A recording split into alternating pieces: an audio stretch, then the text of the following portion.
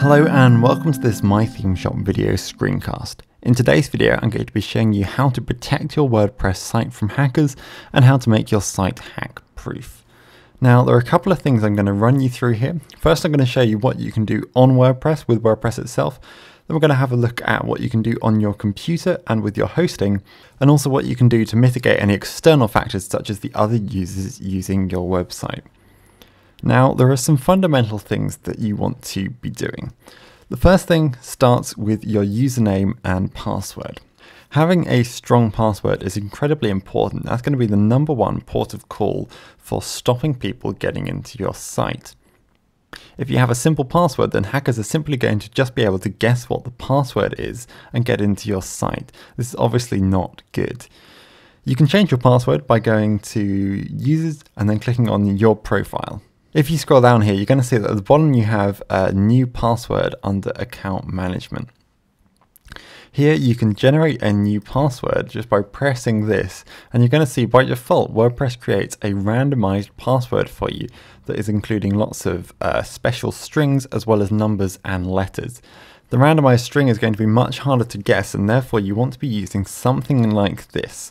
Obviously it's a lot harder to remember, but it's definitely worth it, and you can use a password manager such as the one built into your browser or something special such as LastPass or 1Password in order to make sure that you don't need to remember it and that your computer can remember it for you.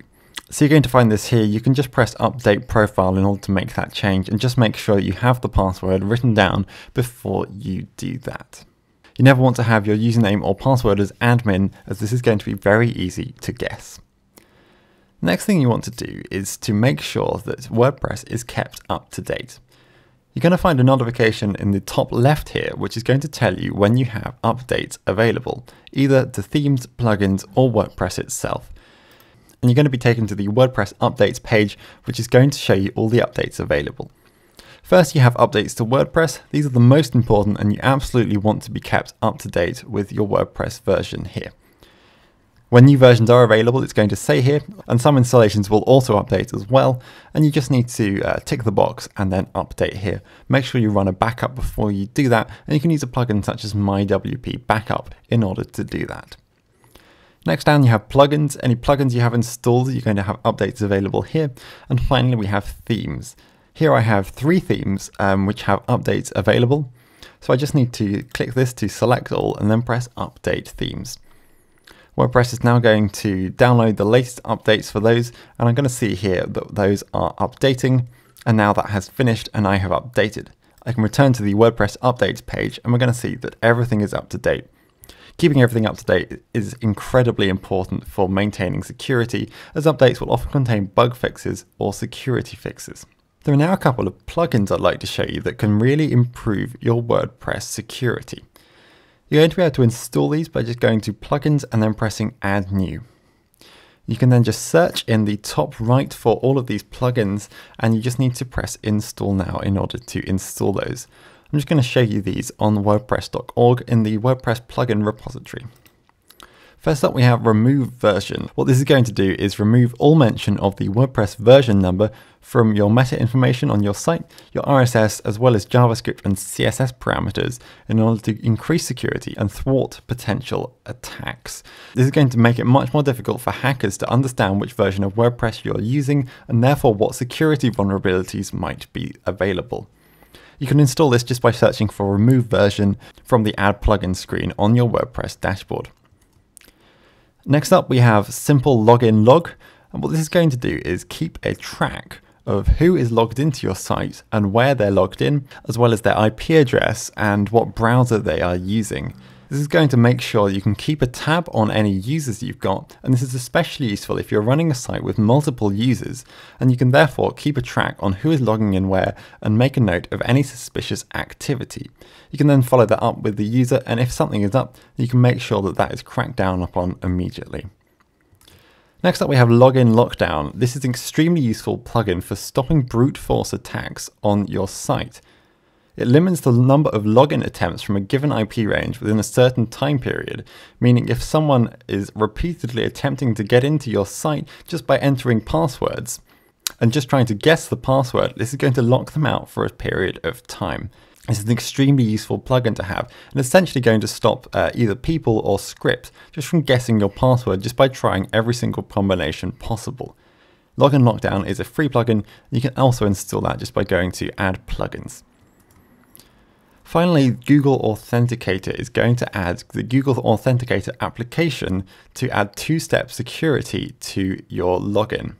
You might have two-factor authentication already in use for things such as Amazon, Dropbox, and Gmail, and you can make use of the same technology. What this does is connects your Google Authenticator account to your WordPress account, meaning you need to physically have the code from your phone or device in order to log into your WordPress account.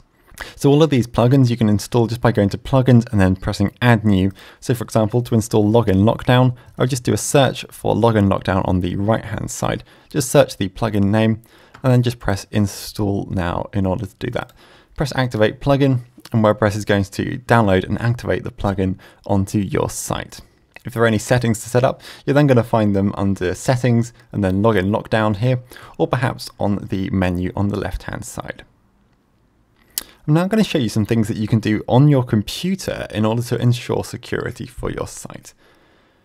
The first thing to do is involving networks. Now, you want to make sure you don't log onto your website on any unsecured networks, as your web traffic may be intercepted and thus someone can see what your password is and access your site. This includes places such as internet cafes, libraries, airports, and other public Wi-Fi hotspots. You should also be careful that no one's actually physically watching what your password is. If you're in a public place and logging into your site, this is an extremely obvious thing to do, so just take extra care, as you would with your bank details for example, to make sure that you're not exposing your password in public. You should also make sure your computer doesn't have any viruses on that. You can do that using free software such as Komodo, which offers internet security, antivirus and firewall, or AVG Antivirus, which offers antivirus protection. Both of these are free and you can find them just by Googling their names. Other options include Avira or Zone Alarm, and you can find those again just by Googling those. If you're uploading files via FTP, perhaps using a program such as FileZilla, then you can use FileZilla to make sure that you only connect using Secure FTP, or SFTP for short, in order to connect to your server. You'll typically find those on the cPanel, but if you have any difficulties, just email your web host in order to find those. We're going to flick back to your website now and have a look at users. Now, the users who have access to your site are actually one of the biggest security threats to you, and you want to make sure that these are managed properly. You never want to give access to your site to people who you don't know and trust, especially if that's administrator or editor access. You want to make sure everyone who has the power to access your site and edit any information on it can be trusted.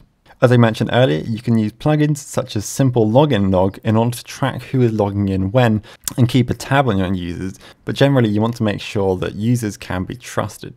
You also want to make sure they all have good passwords, have the same levels of security that you have on your account. You don't want to give people who you don't know or trust access to things such as FTP. If you do need to give perhaps developers temporary access, then you can create an account and just delete it later by ticking the box and then going to bulk actions and then pressing delete. That will just maintain security on your site. If you're allowing users or indeed anyone to upload files to your website, either using the media uploader or external public-facing forms, you want to be very wary of this, as hackers can use malicious scripts in order to upload files that take control of your website. This even includes images, because files such as image.jpg, but then with an additional .php, can hide the PHP segment of that file and can slip through the net. So therefore you need to be very vigilant about who you're allowing to upload anything to your site. That just about covers everything. If you want to know more, you can head over to the WordPress Codex. You can find an article called Hardening WordPress, which is going to cover many of the same themes we've covered here, with some additional code details. You can also find an article called Brute Force Attacks, and here you're going to find again some of the details we covered, but with some additional information about protecting yourself from brute force attacks. You'll note one of the recommendations is that you have good solid hosting that is secure. If you're wondering about your host, you might want to switch over to the recommended host from My Theme Shop, and you can find a special offer for that at mythemeshop.com/web-hosting-offer in order to find that. Security on your WordPress site is incredibly important, and I hope this video has been very helpful in ensuring that you're always protected at all times. Make sure you put these into practice, and thank you very much for watching.